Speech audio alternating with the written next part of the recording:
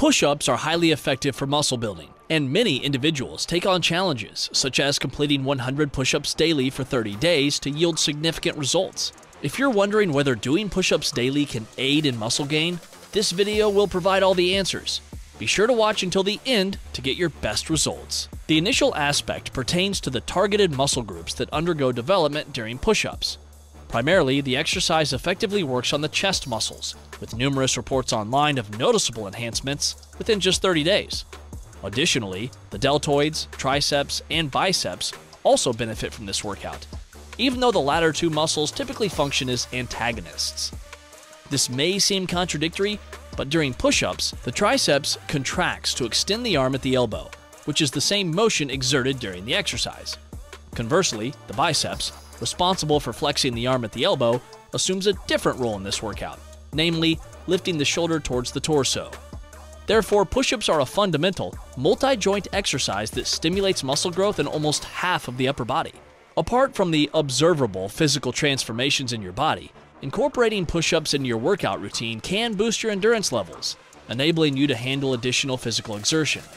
Additionally, you'll notice an improvement in the functioning of your respiratory and cardiovascular systems. Performing push-ups can also trigger an increase in the release of endorphins in your body, generating a sense of well-being and positivity. Is it advisable to push yourself to the limit every day with push-ups until exhaustion?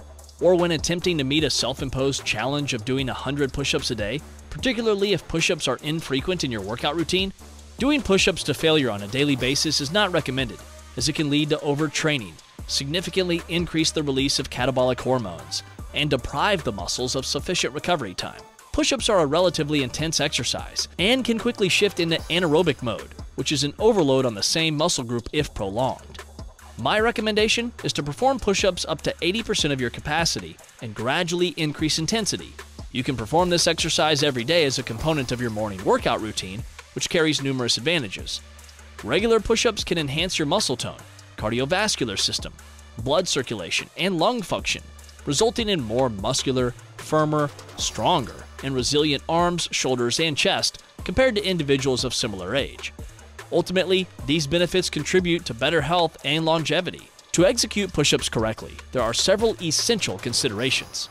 First, you must be mindful of your pelvic position and bodily awareness. Your body should be positioned flat, akin to a straight line with no protruding head or buttocks. The next vital aspect is the 90-degree rule. While lowering your body, your arms should form a right angle with your body, and upon rising, you should extend your arms almost entirely. Keep your head straight, staring at the floor, and concentrate while performing push-ups. Additionally, there are various variations of push-ups that you can try, such as executing them on your palms or fists. If you want to intensify the exercise, you can elevate your feet, making push-ups more challenging. One point worth noting is that while it may not be difficult to do 100 push-ups in one go, doing it every day can be quite challenging psychologically. If you set a goal of doing 100 push-ups daily, it's advisable to break it down into smaller sets, such as 5 sets of 20 reps. It's also important not to push yourself to failure every day, especially if you're just starting out.